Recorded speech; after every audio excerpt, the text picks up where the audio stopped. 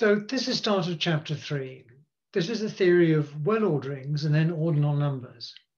Probably well-orderings were Cantor's greatest contribution to mathematics. People think about him discovering two different kinds of cardinal sizes in infinity, but actually it's a theory of well-orderings that kind of is the main thing that he's perhaps known for. And isolating that property of well-orderings is the basis of ordinal numbers, or thinking about orderings that are somehow longer than the natural numbers. And I started out in the very first lecture just giving an example of this. So this is where the example comes back again. So this is an example, this is 3.1 in the notes. And the idea is that I just take the natural numbers and I put the evens in their ordinary ordering before the odds in their ordinary ordering. So here are the evens.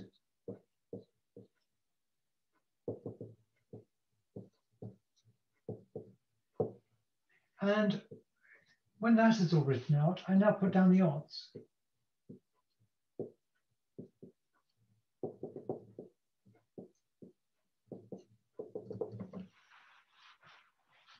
So the idea here is that I've got somehow a copy of the natural numbers, at least in terms of their ordering, these dots, followed by another copy of the natural number.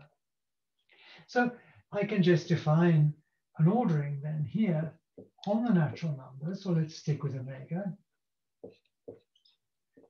Okay, you do it like this. I've got a curly less than here, and the less than says n is less than m if and only if n is even and m is odd, or they're both even and they're both odd,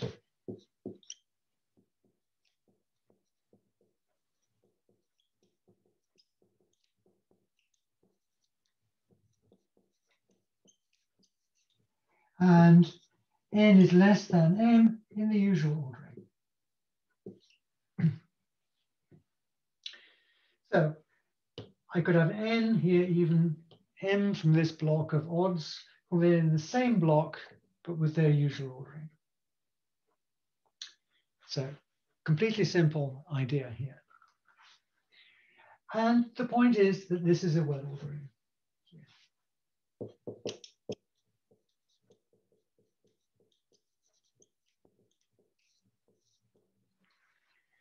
And recall what a well ordering was from the first chapter. It's a strict total order, which is what this picture is. Things are linearly lined up. But any non-empty subset has a less than minimal element. And again, this is kind of obvious from our picture. If I pick any collection here,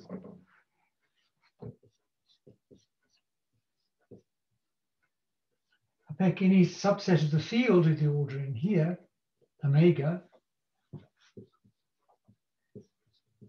then X has a curly less than least element. And it's obvious what to say here. If X has evens, it comes down into this portion, right? Then it's the least even. If X has no evens, then it's the least odd. I should say if X is not empty. I may forget that. And this is what it is to be a well order.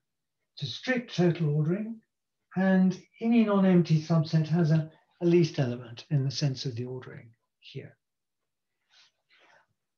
So this is the kind of canonical picture to keep in mind, right, when we come to think about transfinite well orderings.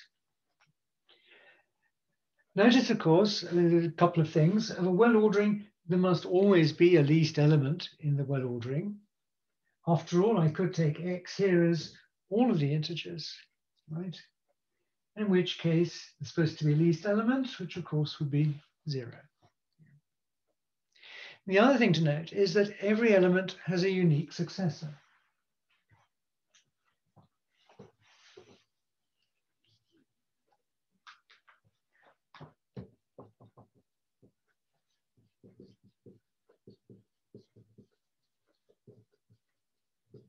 And this is the other characteristic of well orders. Every element has a unique successor.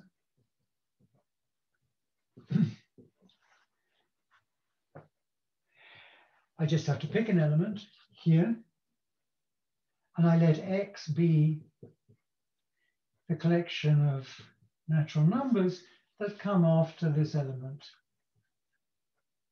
in this curly less than ordering.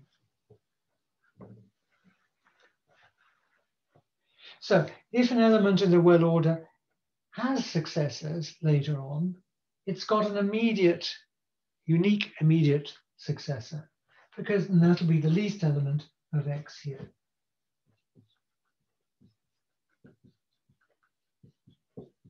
So the least element of X is the unique immediate successor of 4.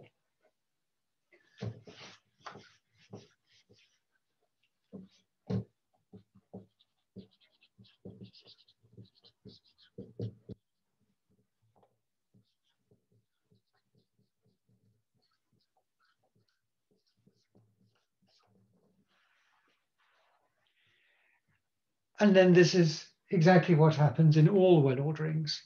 Every element, if it has successors, does a unique immediate successor. Does not mean that every element has a unique immediate predecessor. In the picture of 1 we had here, 1 has no immediate predecessor, right? Because the evens go all the way up to 1 here. Okay, so this is what a typical well ordering will look like. And now we're going to investigate some of the kind of basic mathematics of well orderings. And we'll see that all orderings are comparable.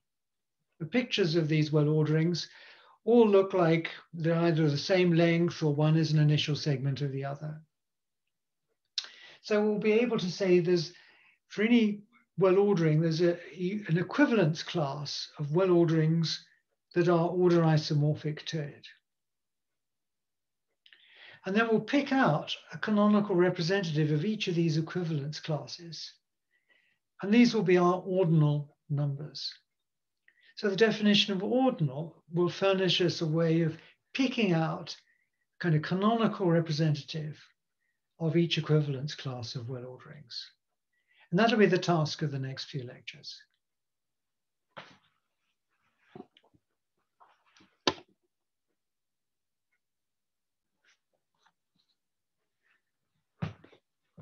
So to take up where I left off on the board, consider, well, again, example 3.2 from the notes. This is page 25. This is just to reiterate what I said on the board in a more general setting. If I've got A with a curly less than here is a set with this curly less than, a WO, a well order. And I'm going to use the notation that if B is just a subset of A, then B with less than is also a well order.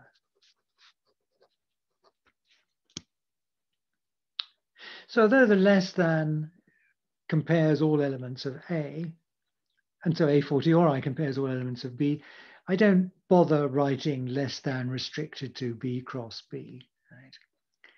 The fact that this might compare more elements than there are in B, is neither here nor there. But the point is also that a subset of a well order also gives us a well order. It's because if I consider any non-empty subset of B, right, it's going to have a less than least element because any non-empty subset of B is a non-empty subset of A. And this is a well order, so it will have a less than least element. So it's kind of trivial that this subordering of A will also be a well ordering. So for the obvious reason that if I've got something that's non-empty and it's a subset of B, it's also a subset of A here. So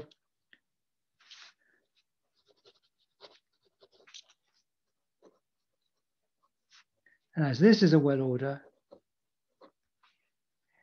X has a least element.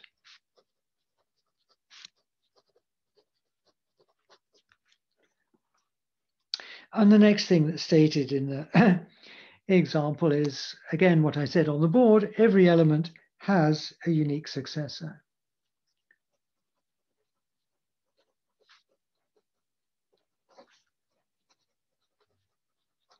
So every element X of A has a unique successor.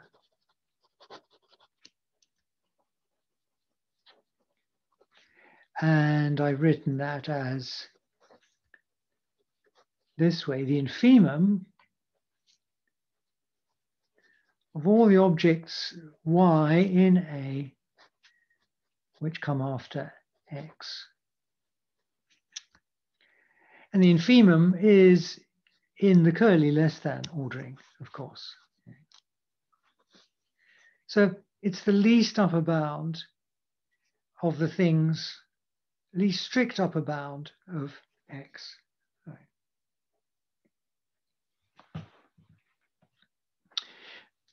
Okay, so why do we concentrate so much on well orders? Well, it's because we've got an induction principle for well orders in the same way that we do for natural numbers.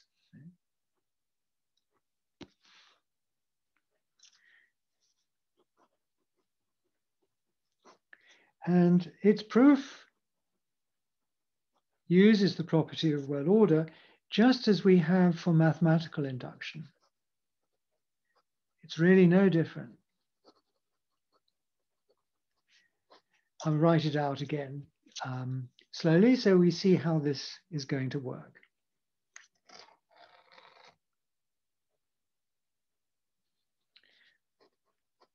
So what I have is X with a less than, and I'm going to write is a member of the class of well orders. I won't say that each time, I'll just say it's a member of WO.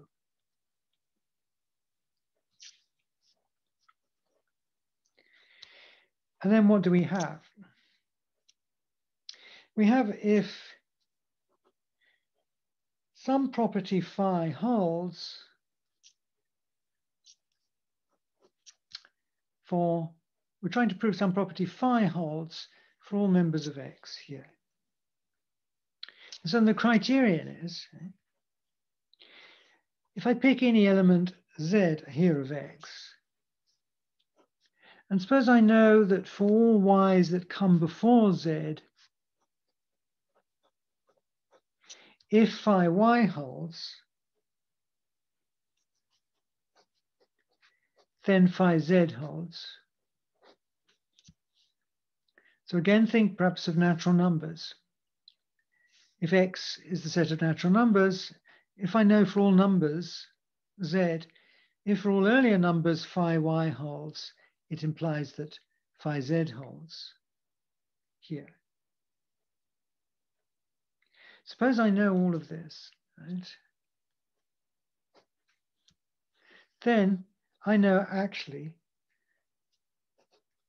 for all Z in X, phi Z holds. And so this implies this here.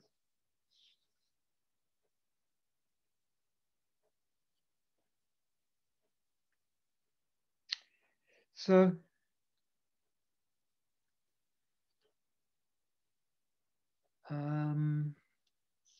just want to match up my brackets. Maybe I need another one there to pair off with this. Right, so this statement is about Z, for any Z that's in X. So I have this property phi for all Z's in X here. So again, a simple proof, so to speak. Okay, so we have that this is supposed to imply this. So we'll suppose for a contradiction, this holds, but this fails.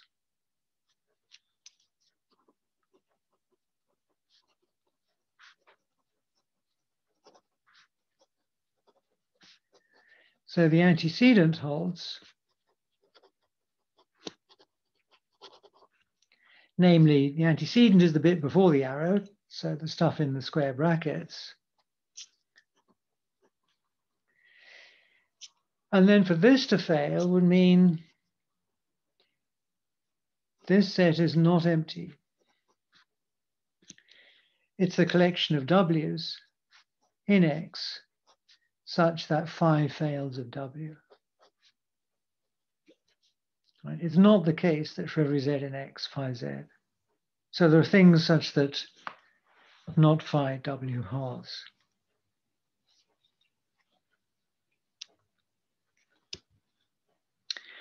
And now we use the all-important property that it's a well-ordering. If this is a non-empty subset of the field of the well-order, it's got a least element.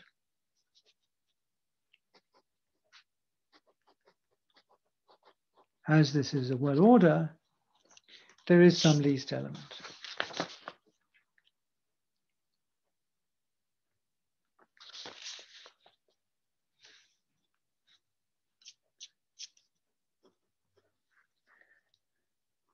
So let W0 in Z be Z's least element.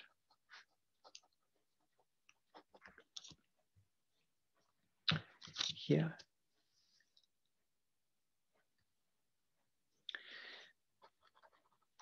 And then, then you can see it coming. I know that for anything that comes earlier than this W0, phi Y holds. So I'm just plugging in W0 here. So the antecedent then says phi W0 holds. So, but then by the square bracketed thing, we have phi of W0.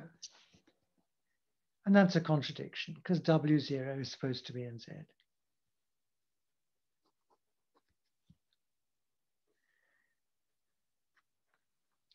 So if the antecedent holds, Z is empty, and we have this. So that's then proven. So note, as I said, it's exactly like the proof of mathematical induction. What it relies on is, just like for the natural numbers, that this is a well order. And we'll see, just like for mathematical induction, we can prove a recursion over well orderings, a recursion theorem, and prove by induction that we can define uniquely functions by recursion. So it'll just mirror what we did for the natural numbers. So again, this was all due to, this theory here was all due to Cantor. So what we're going to do now then is look at some basic mathematics of well orders.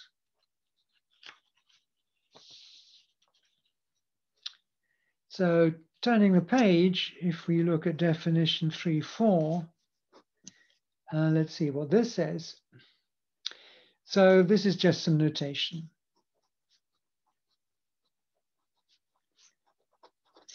If I take a well order like this,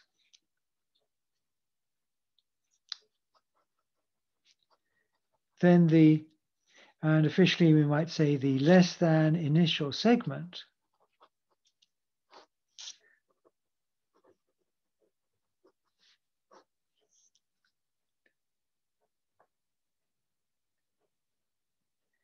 so x sub z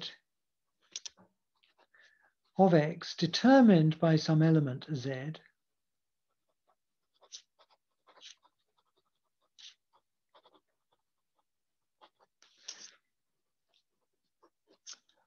z then big X is the set of predecessors of Z under less than.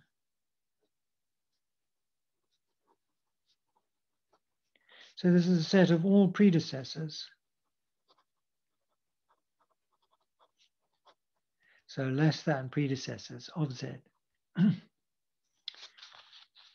So the picture would be, if I draw it growing upwards, here's X.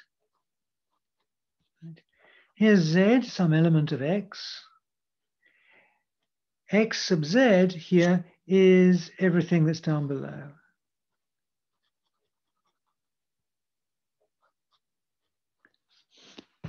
So this is an initial segment, indeed a proper initial segment of X. Z is not a member of X sub Z.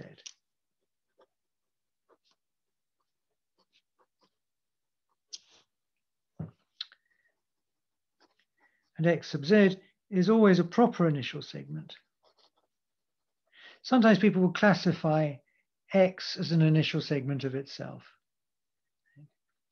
But these X sub Zs are always proper initial. They are true initial segments.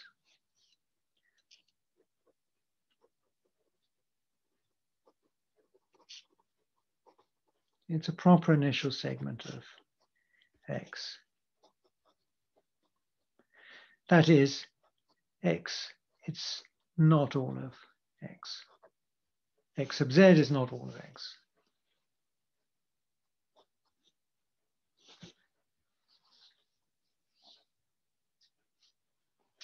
In my example with the evens and odds, we had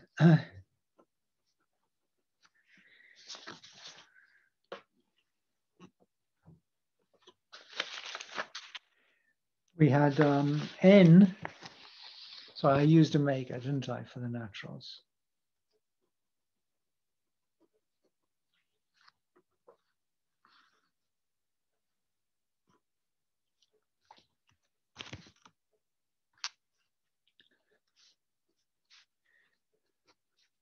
Of evens and odds above. This is an example 3. This was numbered 3.1. I would say that omega sub 2, so things that come before 2, this would just be actually just 0. Whereas the things that come before 1, this would have been all of the evens, etc.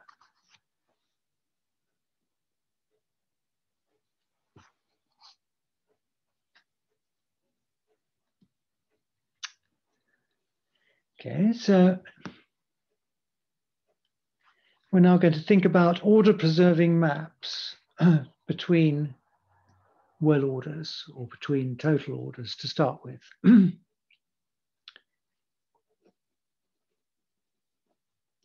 we'll see that unlike for just strict total orders, isomorphisms between well orders have to obey certain restricted properties.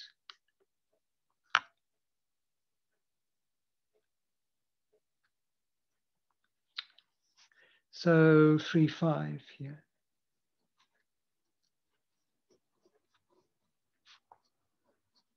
So suppose I've got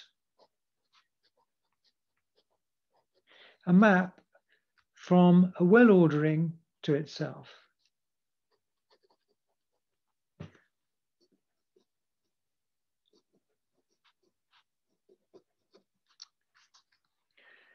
What could this be like? It's order preserving.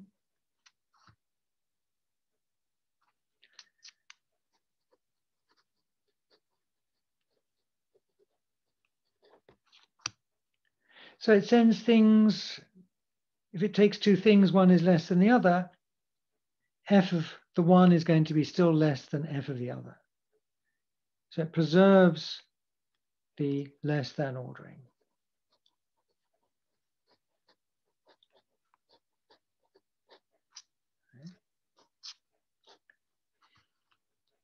So to write it out explicitly, what it means to be order preserving. Okay, so I suppose I've got an order preserving from this well order to itself. Then the lemma says it can't be a decreasing, it can't be a pushing down function. Then for all z in X, z has to be less than or equal to f of z.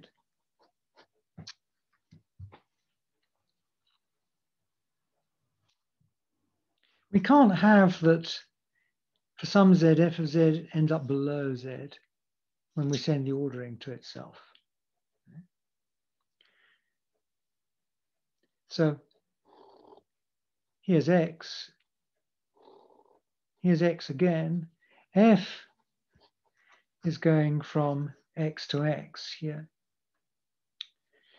The lemma says that somehow these orderings, they all have to be horizontal or above, going upwards.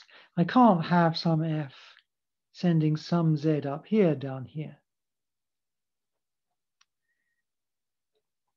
That's what can't happen.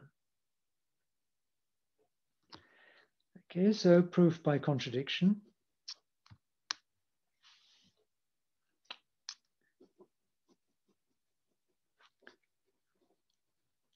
Suppose for some Z in X, we had, as in my dotted diagram here, f of Z comes below Z.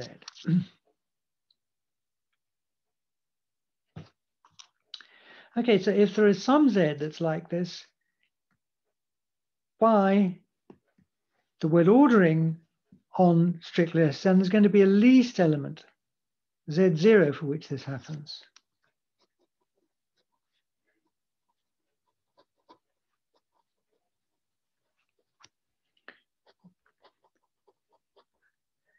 There's a least Z sub 0 in X with the property that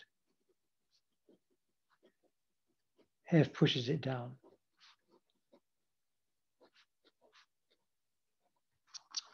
Right, so there's a first thing in the well order here, which gets pushed down. Now we just use the fact that F is order preserving.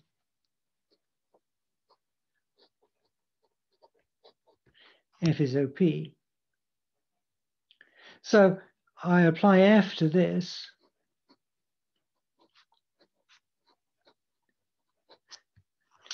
If U is less than V, F of U is less than F of V here.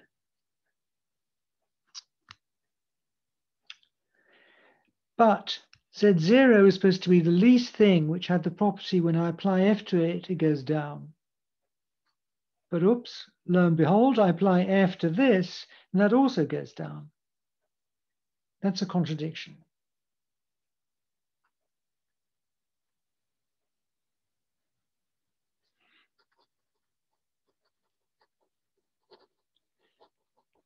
So this inequality, if you like, this contradicts the choice of Z0.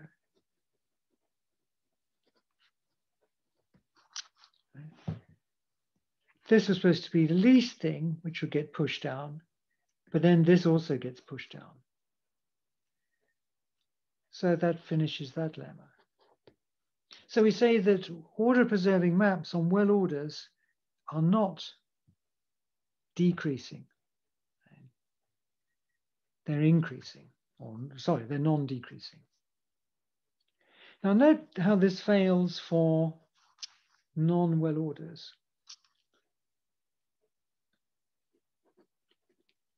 The example here is if I take the integers, positive and negative, with the usual ordering, this is not a well order.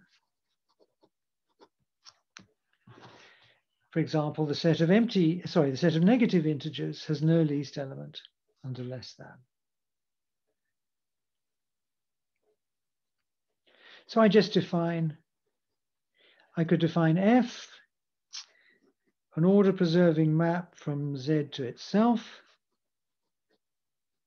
And this is kind of easy. I just subtract 1.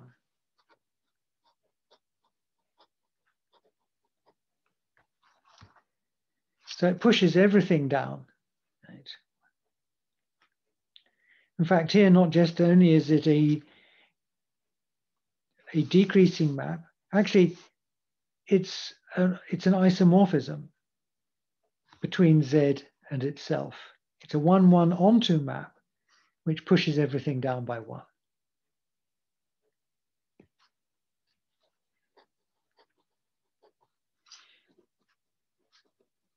So it's an isomorphism because it's also 1-to-1 and onto.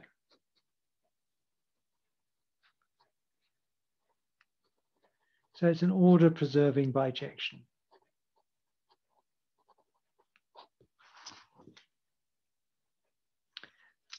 Notice there's more than one. There are infinitely many isomorphisms. Right? Here's another one.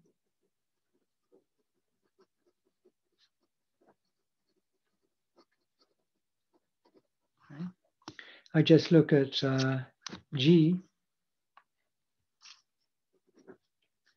And I just define G of K to be K minus 2. Right? So obviously G is going to be 1-to-1 onto, and it's order preserving from Z to Z.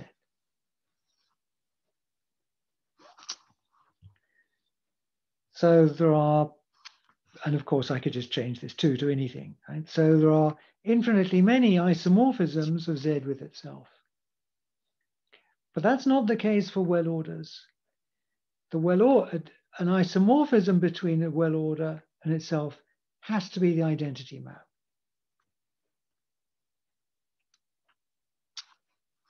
We can phrase that as an isomorphism between differing well orders and draw out what I just said as a corollary. Suppose I've got X less than, and I've got Y, and I'll put a prime there to indicate it's a different ordering. So X and Y, two different sets. They're not necessarily related to each other in the way that Z and Z obviously was. Now I'm supposing that this is an isomorphism.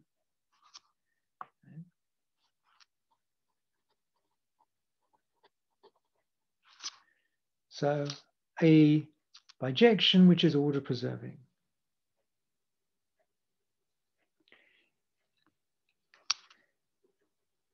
And another part of the assumption is that these are both well orders.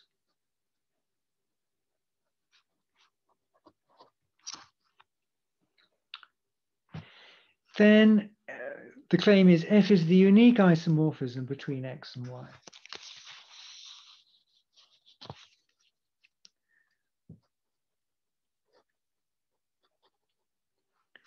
F is the unique such isomorphism.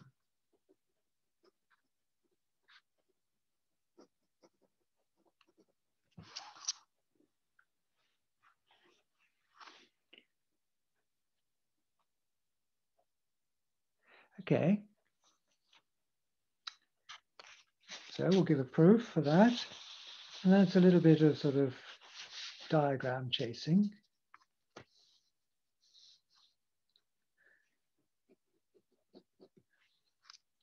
Let's suppose we've got two isomorphisms. Suppose I've got some F and some G, and they both go from X to Y, and they're both isomorphisms.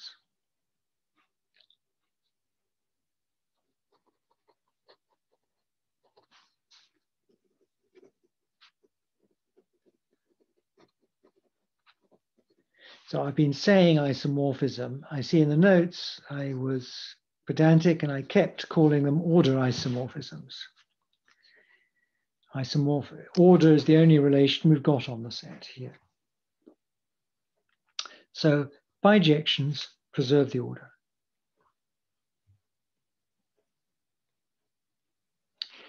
So what do I have? I've actually got a way of sending X to itself. I could first use G to send X to Y. And then because G is onto in 1 to 1, I can use the inverse of F to pull that back to X. So I do first G and then the inverse of F. And that's going to send X to X. Because these are both bijections, this is a bijection. If G is order preserving, okay, we order preserve the relationship between two elements here to here. Both F and F to the minus 1 are order preserving. So when I act upon those two elements by F to the minus 1, that preserves the order when I pull back here. So you should check then that this is an order isomorphism.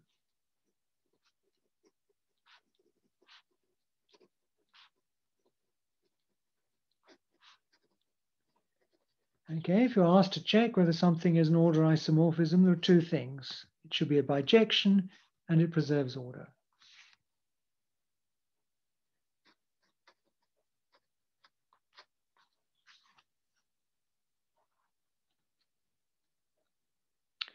But now we've got a lemma that says something about order preserving maps like that, the previous lemma. So by lemma 3.5, what I've got is that this must be a non-decreasing map.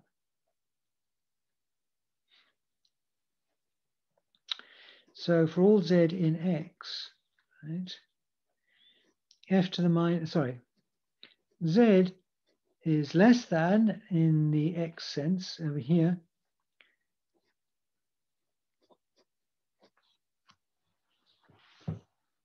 less than or equals here.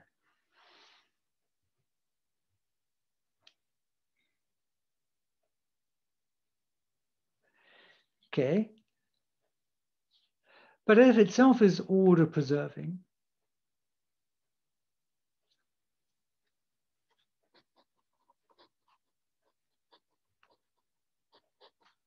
So as f is itself order preserving, right, I could apply f to both sides of this. F of z, right, now over here, f of z is less than prime or equal to f of the right-hand side.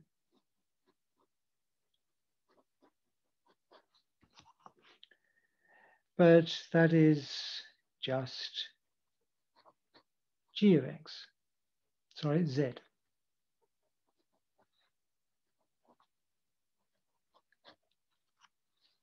Here.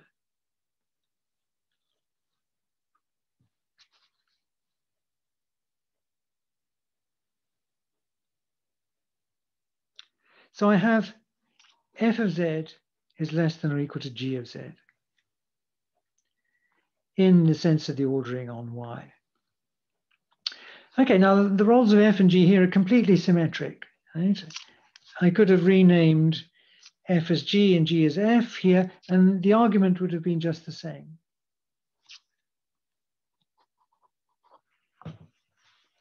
So by applying the same argument again, so by applying the same argument again,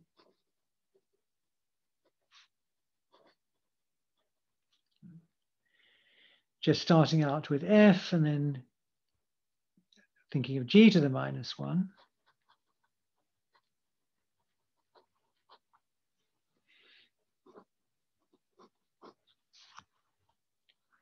I'm going to end up concluding that g of z is less than or equal to f of z.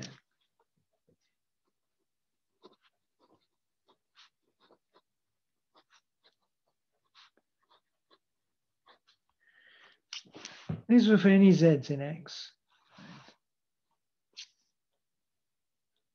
So I've got less than or equals both ways around here. So this is greater or equal to this, but also it's less than or equal to it. So G of Z equals F of Z. So F does not differ from G. So each of these is the same, and then the unique isomorphism between X and Y.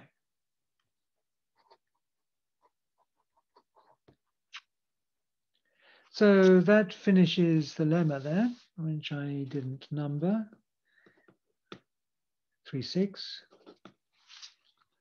Yeah.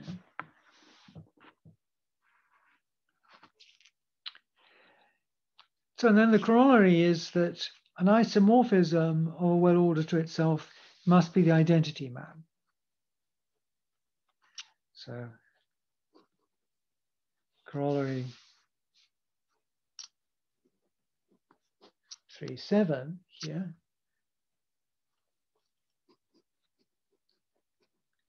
If I've got a well order and F is an order isomorphism X with itself, then F is the identity.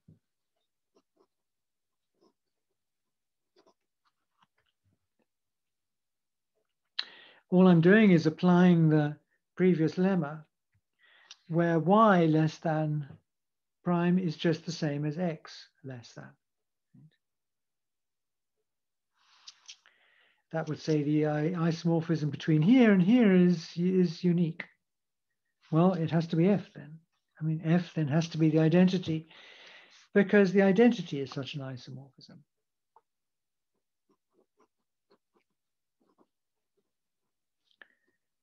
Since 8 is indeed,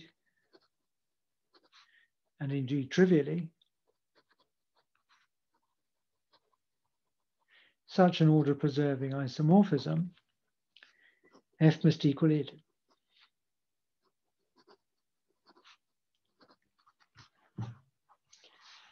So id is short for the identity map.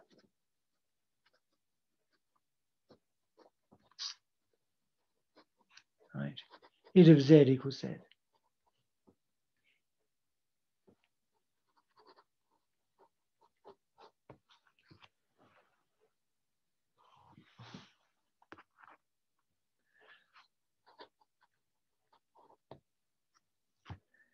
So that's an important outcome there. There are no isomorphisms other than the identity between a well order and itself. And you can think about that in the context of the natural numbers, right? With the ordinary ordering. You can see quickly enough, right? There's not going to be an order preserving bijection between the natural numbers and the natural numbers, you know, which shifts something, which moves one of the natural numbers.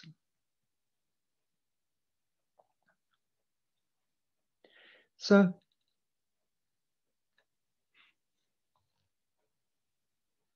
just draw your attention to an exercise here.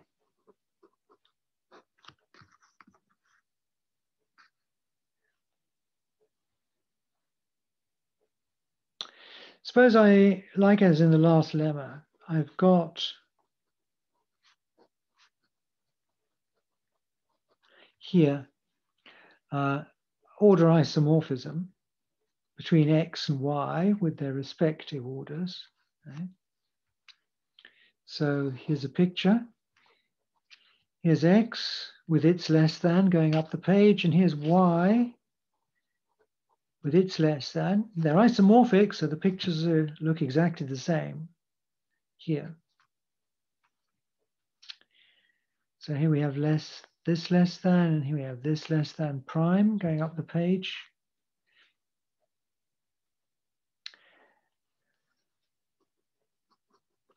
And again, these are both well orders.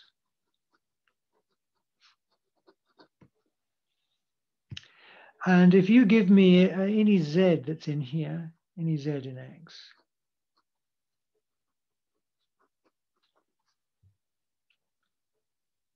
I could look at this isomorphism, which is going from X to Y, F here, and I could just restrict it to things that come before Z. In other words, the initial segment before Z. So I'll look at F and I'll restrict it to the things that come before Z. Right, so here is the initial segment of X determined by Z. Well, F is just going to take these things, order isomorphically over to the portion of Y that's determined by, well, the image of Z. So this is going to go from xz less than over to, slightly running out of space, y f of z with its less than. This is an isomorphism.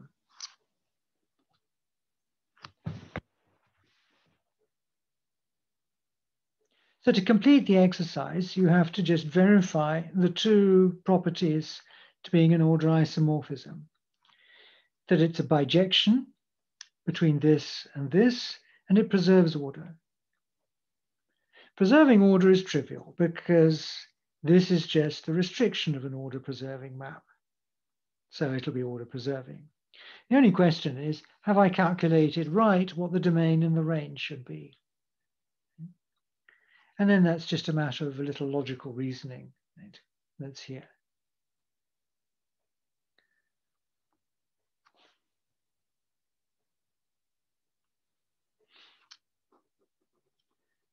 So a final lemma here. Okay, so this is Cantor in 1897. A well-ordered set cannot be order isomorphic to any segment of itself. Sorry, a well-ordered set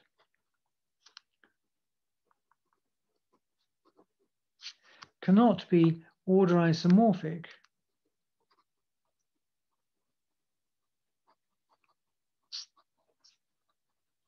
to any initial segment of itself.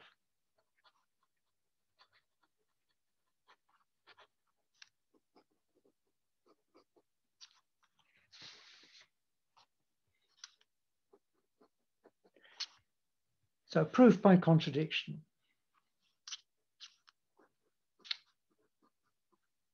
Suppose I've got a well order,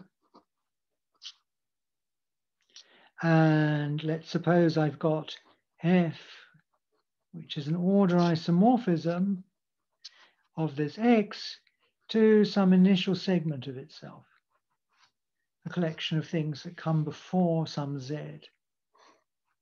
So here would be the picture of X, here's Z. Somehow this isomorphism is supposed to squash everything into here.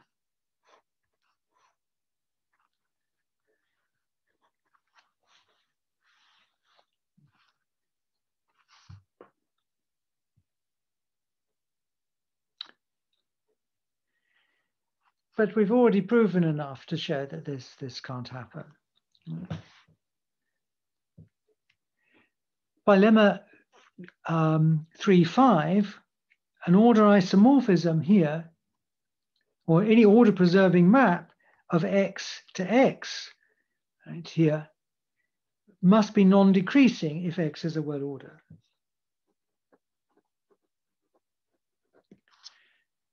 So by lemma 3.5, I've got that Z comes before or equals f of Z here for any Z in X.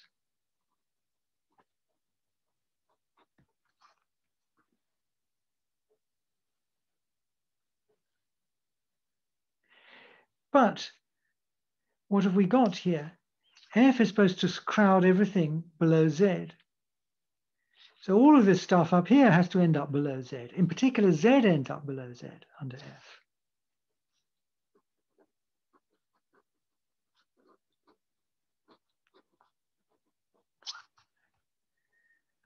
because f sends z to something below z here, which is what I've just written down here.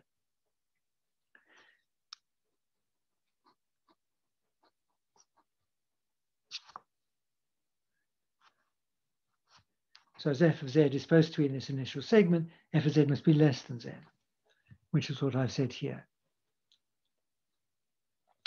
So what I've got is both z is less than or equal to f of z, but at the same time, it's strictly less than z, which is absurd. Okay? So this is a contradiction. Right? And that lemma then there is finished. Fine. We'll continue the discussion next time of more basic properties of well orders, and we'll go into the next section, 3.1. We'll start defining some transfinite ordinal numbers after that.